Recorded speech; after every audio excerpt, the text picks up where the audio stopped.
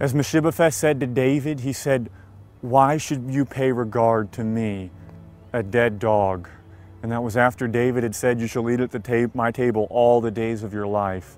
And I say the same. Why did the Lord pay regard to me, a dead dog, a flea, a worm? I don't, I start to say I don't know why he did pay regard to me, but I do, because Isaiah 43:7 says that he saved me, he formed me, he made me for his glory, and that God would be glorified. And that's why I'm here to testify today, because I believe the Lord will be glorified through me testifying to the great salvation that has been all of the grace of God. And that, I just pray the Lord helps me to make much of Christ as I mention things from my past and where I'm at now. And so, I grew up in the church. At around 5, 6 years old, I said the sinner's prayer on my grandmother's step inside of her house. I remember where it was at.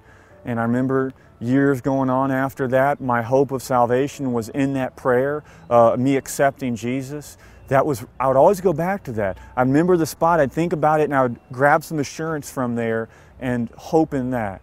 My hope wasn't in Christ. My solid rock was not Him. I was trusting in a frame that appeared to be sturdy, but it was going to let me down in the end. And so around 12 years old, I started going to the grocery store with my mom before then, but around that time I started to take notice of the magazines in the checkout aisles. And at 12 years old, I got heavily addicted to pornography. And for the next 9 years of my life, I was a slave of it. Whether it would be from internet or magazines or wherever it would be, I was living for lust. It was what drove me. It was what satisfied me. And the incredible thing is, no matter how much you get, it will always leave you empty. And one of the greatest, I guess, deceitful things about any sin is the pursuit of the sin. And as you're pursuing the sin, there's exhilaration, there's excitement. But once you gain the sin and you satisfy yourself with the sin, then it just leaves you barren and empty. As I heard once said, sin will take you farther than you ever want to go, keep you longer than you ever want to stay, and cost you more than you ever want to pay. And so around 18 years old, in middle school, my parents took me out and homeschooled me. I lied. I didn't do any high school, basically. I played video games 15 hours a day for 5, 6 years of my life. That was all I did. I played games. I had more joy being a video game character and worrying about the level ups and the gear that a character had than my real life character. When I was 18, my parents forced me to get my driver's license. I didn't even want to drive. I wanted to sit at home in that computer playing games all day long. That was my God, my idol, and it went hand in hand with internet pornography. Just that computer, I was there literally in my heart bowing down and worshiping that as my God. And you know what? I look back now and I see, man, I was a fool.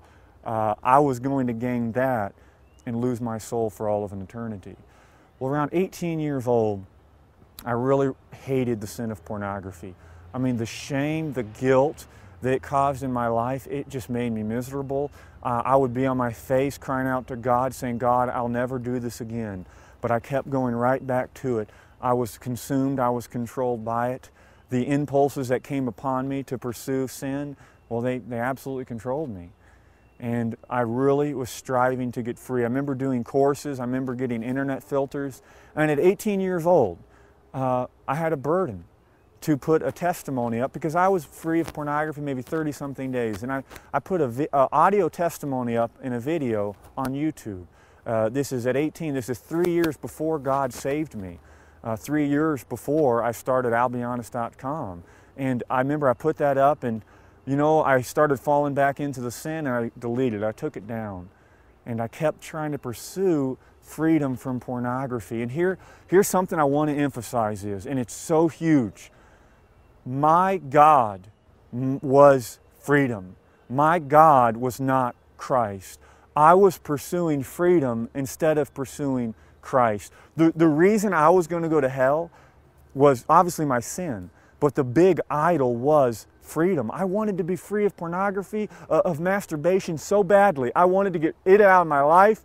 I remember a relationship I was in. I thought, well, man, if I ever marry this person, how am I going to live with myself being married and still looking at pornography? I thought, I don't want to be in a situation like that. So I had all of this worldly grief is 2 Corinthians 7:10 says, I had all this worldly grief that was motivating my pursuit of freedom. It was not Christ. I had not seen that cross as precious at all. I was totally deceived. Another place I gained false assurance from was in Romans chapter 7, where Paul says he did the things that he did not want to do. And I remember other people in my life, even youth pastors and people, just they would give me assurance I was saved because of what Paul said in Romans 7. And I can look back now and realize Paul was talking about when he was a Pharisee. You know, of course Paul wanted to be free of these sins because his perfection was in pursuit of the law. It was a work salvation. And in the end he says, who will deliver me from this body of death? And it's Christ. And as you go into Romans 8:13, you see that by the Spirit we put to death the deeds of the flesh. If we don't, we will die. I remember growing up, I'd read Matthew 5:30 about how if your right eye causes you to sin, pluck it out, chop off your arm, or you'll go to hell. And you know what's crazy? Me and all my friends would read that passage and we would think, that can't mean what it means, because if it does, we're going to hell. But we're Christians. We said the prayer. We believe in Jesus. We go to church. So we would take that text and say, it cannot mean what it, you know, you take 1 Corinthians 6:9.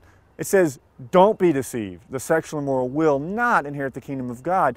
And I remember I thought, well, that can't mean what it means, because then that means I'm going to hell. That means I'm not inheriting the kingdom of God. And the issue was, I would look at all of my friends, and most of them appeared just like me. And so I thought, well, they're all Christians, I'm a Christian. And I was not looking at this standard, this book, this Bible. And so my plea to you guys out there today is look at this book, look at this Bible. Does your life add up to this? Have you truly been born again and saved? Have you been regenerated? You know, regeneration in Ezekiel 36, it says the desolate lands that were once barren as wastelands will now be like the Garden of Eden. And God comes in there and He says that I'm going to take out the heart of stone, give you a heart of flesh. I'm going to give you a new spirit, and I'm going to cause you to walk and obey my statutes. And lo and behold, that wasn't a reality in my life. And at 21, I believed myself to be saved. I was lost. And I would be going to a Bible study. I remember going to the Bible study one night, and you know, I started having an interest in the Word of God, and I started to talk to all the guys in the church about, we got to get free of pornography and masturbation. You know, what's this going to take? You know, we had all the safe eyes, we had the internet filters, we did the 60-day courses. None of it was working. Well, we weren't saved. That's why it wasn't working. I went home, and I remember I walked in the living room, and my family sadly was watching, there's some TV show, Deal or No Deal, and there's supermodels on it, and I looked for 1 second, and I saw a model, and all these thoughts of lust flooded my mind, and I went back to my room. And sitting in my room, I just felt the lust I overcome me, the thoughts. I couldn't take them captive. I look back now and I realize I didn't have the Spirit of God in me.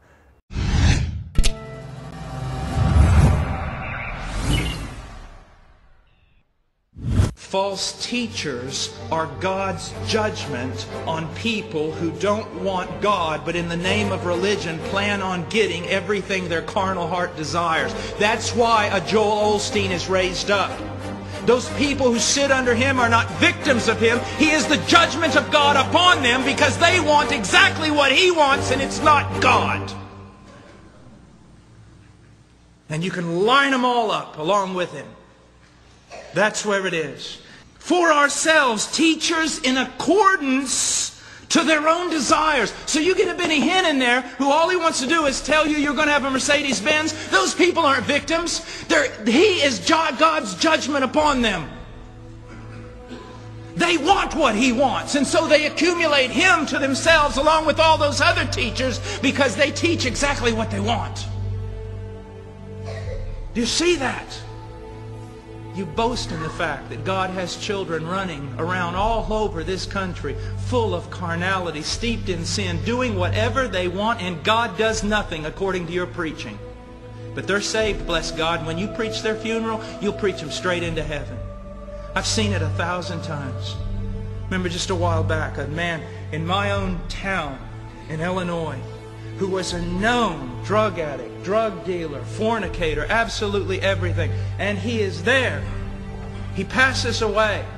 And the pastor of one of the largest Baptist churches in the area, standing there at the funeral, that place is loaded with every person that's hardly ever been in church. Drug addicts and everything you can imagine are all there in church to honor their dead friend. And that pastor gets up and he says, I praise God. I know this young man. He sowed a lot of wild oats, but when he was 9 years old, I was there when he prayed to receive Jesus Christ as his Savior, and he's in heaven today. And all those lost sinners went straight out into the streets, justified in their sin because of conservative evangelical Baptist preaching. That's typical in almost every church in this country. It's true. It's true. And it's pathetic. It's pathetic. You say, oh, that's mean-spirited. Let me ask you a question. My mother passed away last year. But I remember 3 years ago, when I went to the doctor's office with her because she thought something's not right. And that doctor, very gentle, very noble, he looked at my mother and he says, Miss Washer, he goes, you've got cancer. And he goes, it's radical, it's bad, and we've got to move right now if we're going to have any chance of saving your life. I want you to know, that man made my mother cry. He hurt my mom. He ruined her day. We were going to go out to get something to eat. He ruined her week. He tore my mother to pieces. But he tried to save my mother's life. And if he hadn't done that, if he hadn't been so truthful, she'd have had no hope of salvation whatsoever. We'd have had no recourse at all. And he could have been kicked out of his own practice for being immoral. They ought to kick most pastors out of their practice. Because out of cowardice or self-preservation, they will not preach the gospel. That's all there is to it. This job's not for cowards.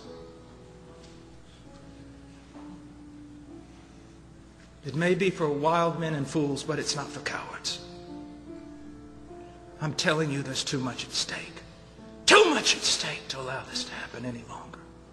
And it'd be different if it was happening in churches that denied the deity of Christ or substitutionary atonement. But this stuff goes on every day in men's churches who hold to these truths. But when they get to the gospel, they just seem to lose their minds.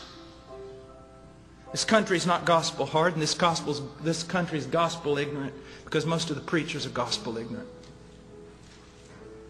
It's just the truth. That salvation is not merely the change of practice. It doesn't even begin there. It's not turning over a new leaf. It's not New Year's resolutions. It's not this strong conviction to want to be a different person. None of that. Salvation is a supernatural work of God whereby someone really does become a new creature. Really. That's not poetry. It's not poetry. It's not poetry.